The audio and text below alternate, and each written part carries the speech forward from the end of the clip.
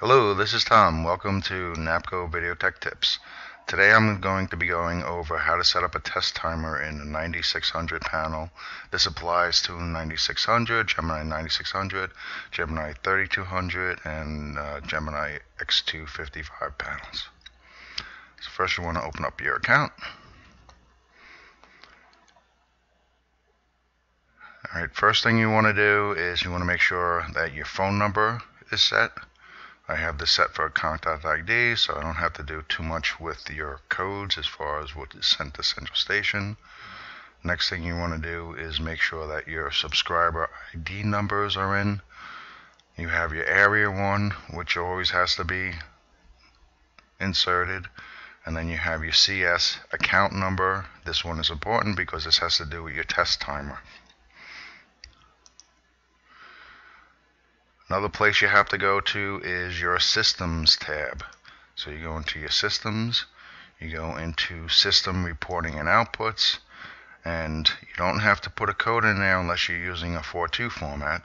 Since I'm using Contact ID, all you have to do is go in there and click on Report on Alarm Telco 1.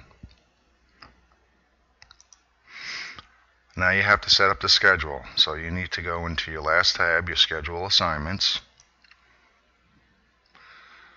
Okay, in your description area, you can just put in test timer.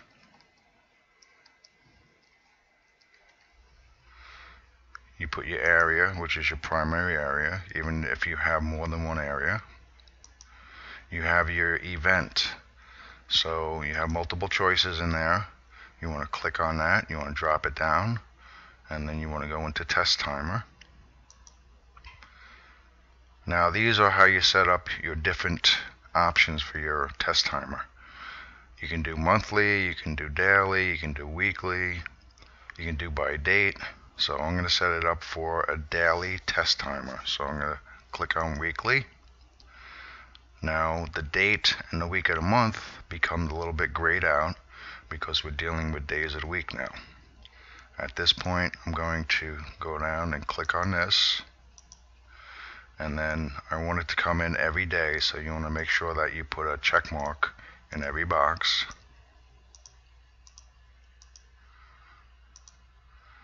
And then you have your start time. So let's say I want it to go in at 1 a.m. You don't have to put a test end time in there. You want to make sure you go up and say do File, Save Work, and then exit your schedules.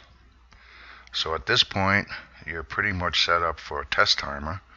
One thing you should do is if you go into your status control, you want to make sure that you set your clock. Make sure that your clock is right. If you have your computer set up for automatic time selection in your dealer settings, then you do not have to do this.